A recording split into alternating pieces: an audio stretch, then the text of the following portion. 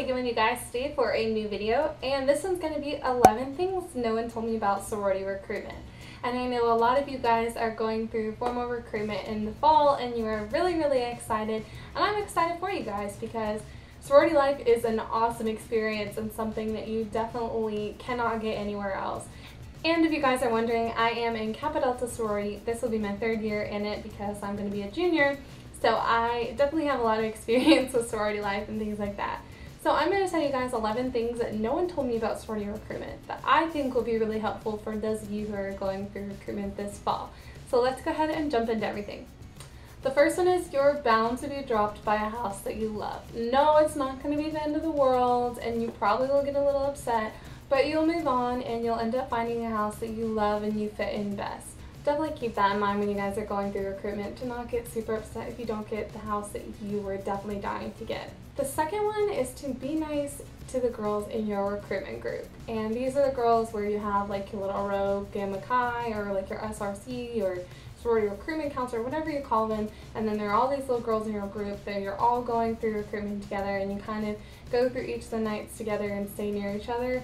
And definitely make friends with them because some of those girls are going to end up being your sisters. Some of those girls will still end up being your friends regardless of what sorority they're in. So be nice to everyone and really try to make friends with them and kind of hang out, ask them to do stuff like outside of your sorority recruitment because this is a really great way to meet people and again, have some best friends. And who doesn't want friends when you're going through college, right? And planning your outfits ahead of time will be really good for you come sorority recruitment week because you won't have to think about it. They'll already be ready and just kind of laid out. You can just pick them up and put them on. There's no work to it. And you probably won't have as much time to really go and pick out all these outfits and like make them look awesome during that week because you'll probably be a little bit busy with a lot of pre-recruitment events and then the recruitment events and all that kind of stuff like long nights. So you really want to just plan them ahead because it's easy. It's nice.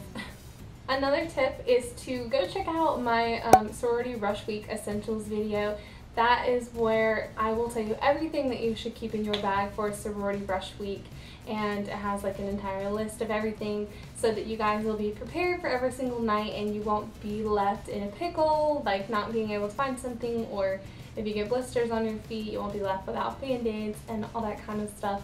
So it'll really keep you prepared for that week and be able to survive every night. So definitely go check that out and it will be linked in the down bar.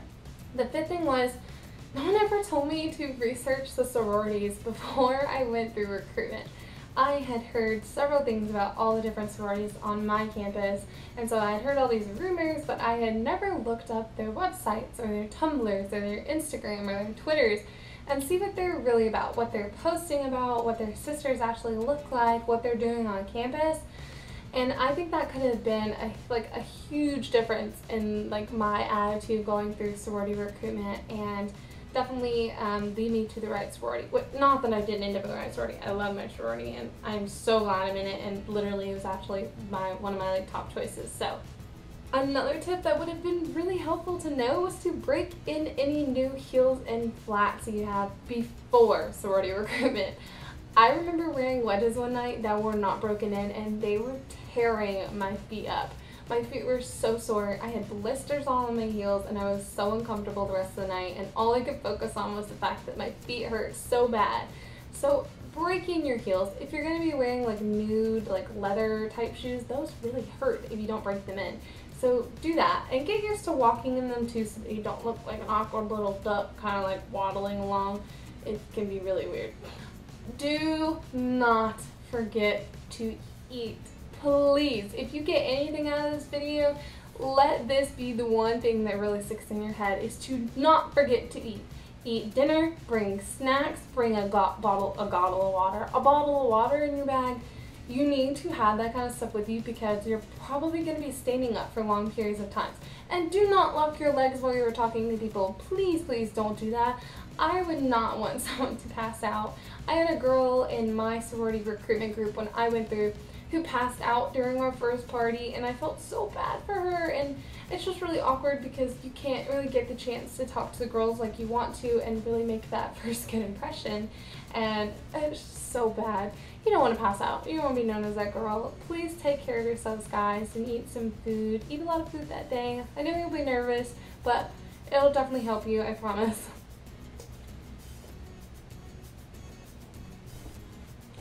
The 8th thing I wish someone would have told me before going through recruitment is to make eye contact.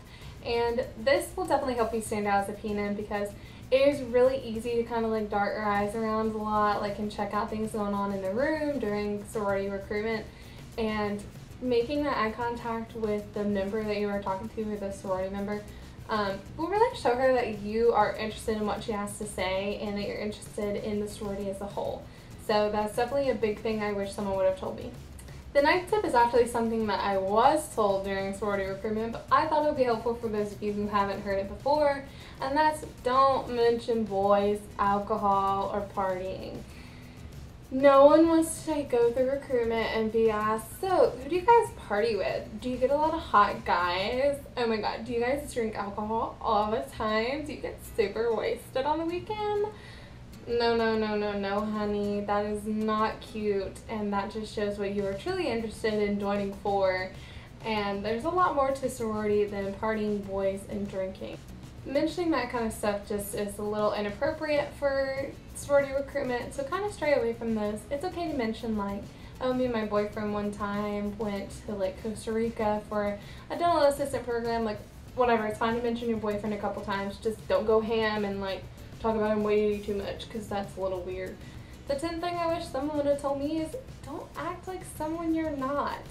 I went in recruitment trying to be this stereotypical sorority girl and like try to be super perfect and preppy, and I was like, this is not me. I am a goofy, silly girl who likes to really have fun, and that just was me. Like, I just felt awkward during recruitment because I felt like I had to stay in this box of things that I was talking about so that they would get this perfect image of me, and it really made my recruitment experience a lot harder. So please don't try to act like someone you're not. You know, it's really not going to help you in the long run, and you'll just end up somewhere that you don't really fit in and don't want to be in. There's something fun about pretending to be someone you aren't for the rest of your life, you know? The last thing I wish someone would have told me is to really take advantage of your sorority recruitment counselors or your Rho Gamma or whatever they're called at your school. Take advantage of them, you know, talk to them and really get advice from them because they know your school and they know your school sorority very, very well. They're trained for that kind of thing. Go to them on advice for what to wear, what to bring, who to talk to, what to talk about, what's not appropriate to talk about. They have it all down. They have been practicing. They really know what to ask you guys. They've been trained on all these types of questions, so they're really there for your benefit. So use them as much as you need to. Talk to them, you know, text them, whatever you gotta do, girl. Just use them like you should. Alright guys, that is the end of my videos and 11 things that I wish someone would have told me about sorority recruitment.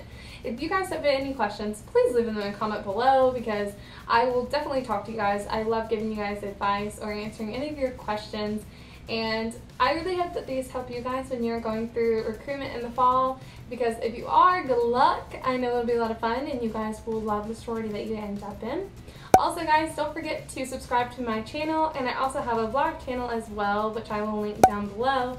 If you guys have any other questions though, or anything you want to talk to me about, you can always email me at simplesouthernbellebusiness@yahoo.com. Other than that, give this video a big thumbs up if you enjoyed it and you think it was helpful, and I will talk to you guys in my next video.